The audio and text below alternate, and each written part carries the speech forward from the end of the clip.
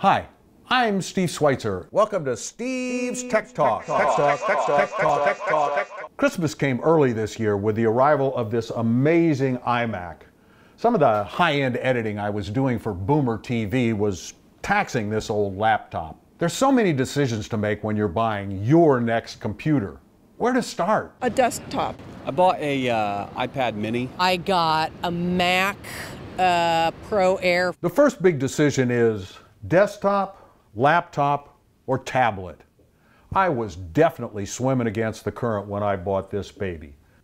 As the percentages keep climbing for tablets, the numbers are tumbling for desktops and laptops. I just used it for internet, writing up documents. Now I did have to get a keyboard for that. Ryan Busby's iPad purchase reflects a growing trend. If you don't need to carry your computer, a desktop will give you the most features for your money. If portability is important, consider a laptop. It's probably the most expensive option, but it'll run the same programs as your desktop and the computer you use at work. If you just want to surf the internet, look at email, edit pictures, then maybe a tablet's the right choice for you. We have an iPad and we have a Samsung Pad, so it's not an iPad, and we like both of them. So we're not very picky though, I'll say that. We want them to function, we want them to be reliable, and we want them to be portable. If you're like Janet and function and reliability are important to you, don't be sucked in by the cheapest price. Once you've decided on the computer that's right for you, there are still lots of things that can affect its price. For starters, there's the operating system. I've been a Mac guy since 1984 when the first Macintosh came out, but I'm on speaking terms with some people who run Windows. What I mostly focus on when I am looking for something is one, the processor speed and how much RAM it has on it, so it's not too slow.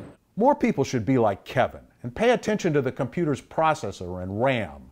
The processor's like the computer's brain, and the RAM affects how fast it'll run. My best advice is to look for benchmark tests on the internet. They'll show you comparisons on how fast computers will load and run certain programs. Next up, consider the computer's drive. This is where you'll store all those pictures and documents and programs. You can't go wrong with a 1 terabyte hard drive. And if you can afford it, I'd suggest you consider an SSD drive. That's a solid state drive, doesn't have any moving parts, it's faster, quieter, and uses less energy. I wouldn't buy a computer without trying it. You're going to spend a lot of time banging away on the keyboard. Does it feel good?